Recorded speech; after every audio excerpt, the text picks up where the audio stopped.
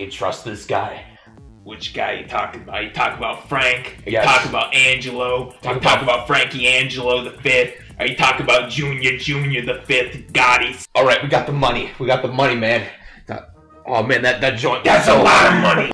I like money. Yeah, we do bad things for money. You idiot! You had one job, and that was it. I did though. I did the bad thing. The bad thing is done. And look at all this money I got. We had to cut all the commission meetings. We had to go through all that trouble just for you. Yeah, but Johnny, it's all Johnny's fault. Oh my gosh, I can't Johnny's do this dead. anymore. Oh, he's dead. Johnny's dead, and also Angelo, and also Frankie, and also Angelo Frankie, Gotti the Fourth, and also Junior Gotti Junior Frankie Angelo. All right, you over there. I'm gonna introduce you to my good old friend Sammy Joeski over here. Joeski? I hate Joeski. The Joeski family tried to have me killed after I did all those bad things for all that money. Joeski is the boss of all bosses. That's that. On your wedding day, I say thank you with a bag of money that I did this very bad thing for. A big bag of money. How did you do it? By... Oh crap, we're in jail already. We got caught. How did that happen? We were doing a bad thing for a lot of money. And we got caught. Alright, well, I can't do this accent anymore. I had to go back It's to all my... Frankie's fault. He ratted on us. What a rat. What a rat. I can't talk like this anymore. Okay. You over there, stop talking like that. Stop talking. Okay. Okay. We're in jail, so let's try to make this worth our while, I guess. I don't know. We're stuck in here forever for some reason. What do we do in jail? I don't even know what we do in jail. Is there any bad things Hey, to do for money? There's a TV over there. Oh. What's on right now? I don't think there's anything on, but I see a videotape. There's only one in their collection here. It's blank. Let's put it in. Oh, no! It's Gotti! Never back off, ever.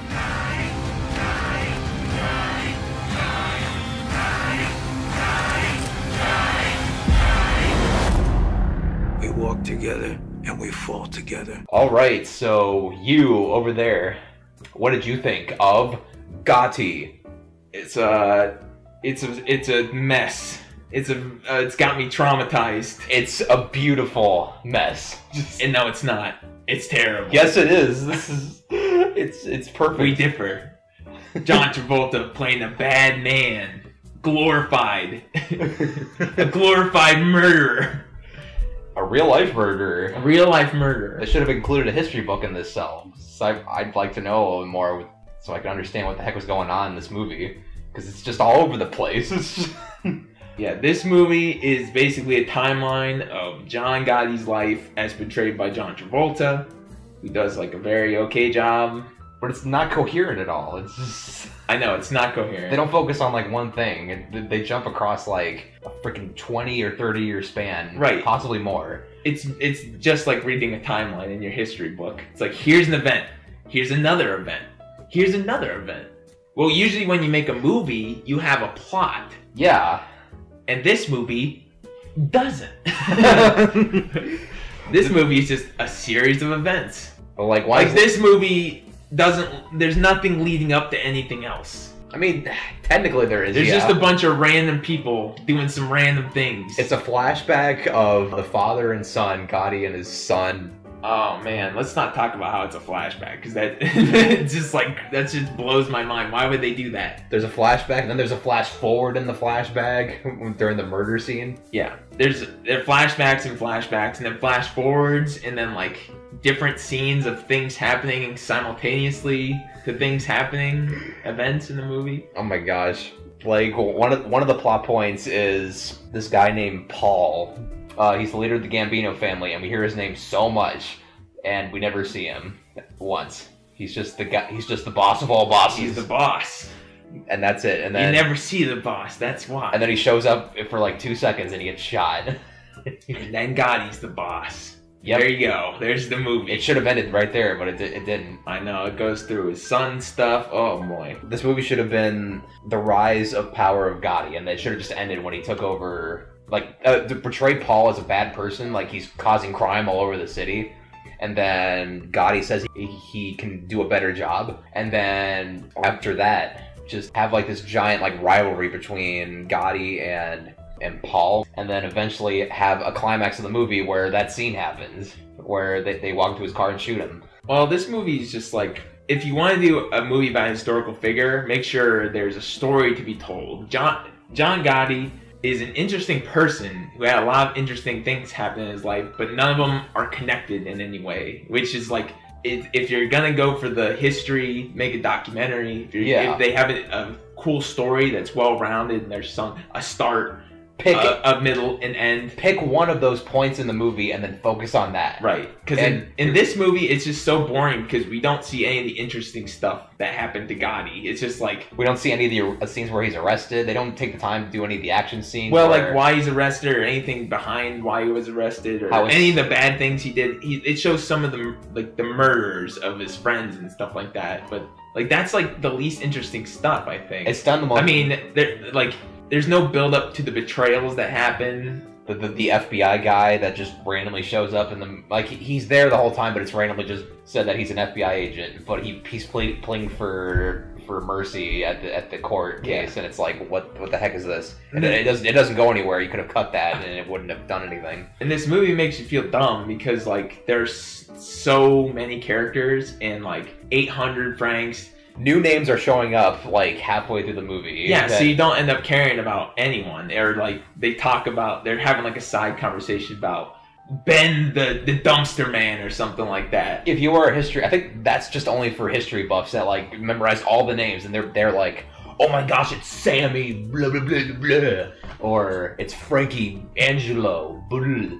Well, movies are supposed to have characters. I know. Have arcs, and this movie just has one actor in a different scene saying one line, and it shows their name under it, so it's interesting, maybe. I don't know. If you know the history of Gotti. Yeah, I think just reading a history book would be more interesting than this movie, but... Well, can we talk about how this movie wants to glorify Gotti? This murdering piece of crap. To be fair, I haven't read any history about Gotti, so I have no idea like how true that is. Like maybe it is because like they keep showing. They say he's supposed to be sympathetic, but they only show him murdering other people. So they don't do a very good job painting him as a guy who controls the crime. They don't focus on the crime too much when Paul's in power, and then they don't show the difference between when Paul's in power and when Gotti's in power, the crime difference. It's basically, it gets worse actually because people are starting to blow up cars. Right. To cheery pop 80s hits. Oh my god. Mind you. Lots of this movie just has like the random music spliced in that is just unfitting and kills all the tension if there was supposed to be tension in the first place. Like the movie starts and it's about like these old-timey gangsters. Yeah. But you have like this rap music when you come in, you're like, oh, this movie's gonna be a train wreck. I knew it. I called like from the 5-minute mark. I'm like, this is gonna be the worst thing I've seen in a long time. Here, you know what? I'll just list all the things that I remember in the plot, regardless of how well connected they are. Yeah. So you got the mob boss, the overthrow of the mob boss, Paul, which is technically built up throughout the movie. Whoa, you forgot about Kid gets hit by bike. I was about to say that, yeah. Kid gets hit by a car, but while he's riding a bike. Son gets married. Son kills a man in a bar fight. Son meets the woman he marries, but it's like 5 seconds and like nothing. And she's underage and it's weird. Is she? Yeah. Oh my gosh. She goes, I'm 16. And he goes, oh, sorry, miss. I don't remember that. Oh my gosh. Yeah, and then they end up getting married, so it's weird. I think it's the same person. I don't know. I'll have to look that. And also when he kills that guy in the bar fight, nothing happens. Yeah. Or the scene where the son, he goes on his first money run and he comes back with like a buttload of cash, and then one of the guys that follows Gotti around is like, I remember the time when you would walk in with $5. Now he's bringing back the earnings. Yeah. And we're like, well, what the heck did he do? Yeah, it comes back from you said money run because we don't know what the hell he did. Yeah, there's so many like action scenes they could have done that would have been interesting. Yeah, but instead it's just guy gets shot. Guy gets shot. Guy gets shot. Friend gets shot. There's a scene where guy says he's okay, then he gets shot. Yeah. Or that this one kid that was that at the very end of the movie during the funeral scene, he's like, yeah, so what? He went to jail. Like, nobody's a saint. Oh, yeah. I mean, that was real footage, though. I know, that was... Which I have to say is kind of distasteful to be splicing in this weird movie with real footage of Gotti. Yeah. And, like, some real dead bodies, I think, and, like, real police reports and stuff. I like how this movie's like, Gotti, you'll never forget Gotti, but I've never even heard of Gotti. I know. You'll never forget the crime boss, who's the real gangster. I know people are in the comments are going to be like, you uneducated bastard. I knew about Gotti when I was 2. John Gotti was my father. He was all of our fathers. He is such a good guy. Oh my gosh. It's a mess. Not to mention how it's filmed, according to you. Oh my gosh. Oh, thank you. I want to mention this. There are so many moments in this movie. Like, so many. I have no idea if this is like a stylistic choice. So whenever there's a conversation going on, like 50% of this movie is there's some artistic visual happening in one side of the frame. And then on the other side of the frame, there's nothing going on. So it's like, when you're like, I'm no director of photography. I'm not a photographer. But when I'm watching a movie, whenever I see empty space going on and it doesn't represent or signify anything, it just feels like a waste of space. Like, I'm watching this movie and it's so easy, like, I'll put my hand over the empty space and I have a perfectly fine scene. And it's just so frustrating. Like, I don't know what if the director was going for something with that. Like, it's supposed to represent loneliness. That's the only thing I could think of. Unless there's a guy eating cereal on the other side. Random guy eating cereal. Oh, yeah. Shout out to my favorite character in this movie.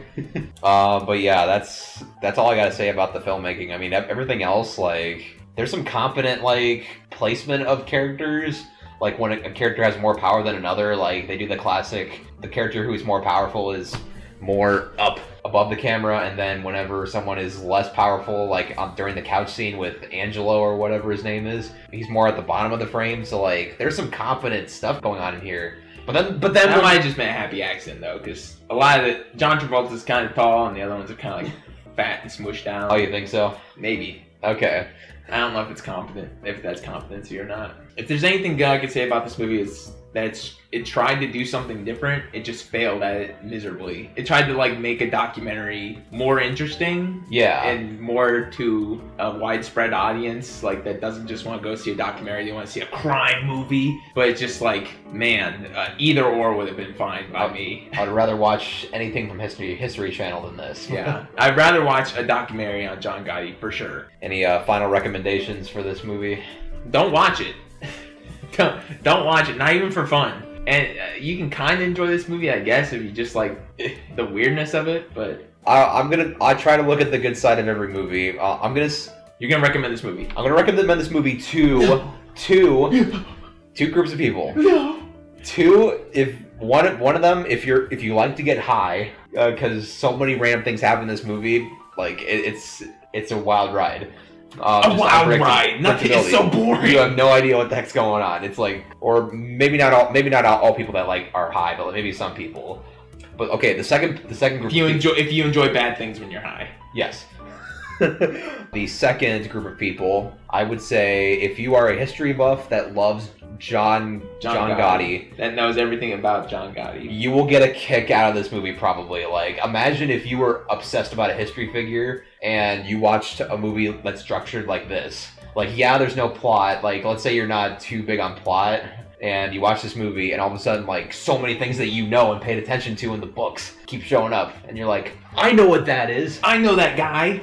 Oh my gosh, he did this. They don't show it, but, like, I know he did it. Benny the Rat. I remember when John Gotti said that thing. He said it in the movie. He said you like tuna. Yeah, it's in there. But yeah, if you're that kind of person, I'm willing to bet that you'll get a kick out of this movie. But yeah, if you're not in those two categories, don't see this movie. Or if you're trying to go to bed and you need something real boring to put on. Well, I guess it has loud gunshots, so you might get woke up, but never mind. I don't recommend this to anyone. This is the life. Well, that movie was freaking terrible. Well, we watched the one movie in this cell, so now what do you want to do? I don't know. You want to tell me about your other crimes that you've done? Oh, I've done a lot of crimes. Really? So like what? A lot of bad things. What did I just hear right now? What is that? Oh, nothing. What are you doing over there? Oh, nothing. What is that? What? What is that? What are you talking about? What is that? Huh? Give me that. That's a tape recorder. And it's got the FBI logo on it. How dumb can you get? You're a rat. Oh no! Please. You know what I'm gonna do to you? Please. Don't, please. I'll bet the boy's life. You won't kill me. And you'll be... Okay, it's all good. I would never hurt you, my lifelong friend.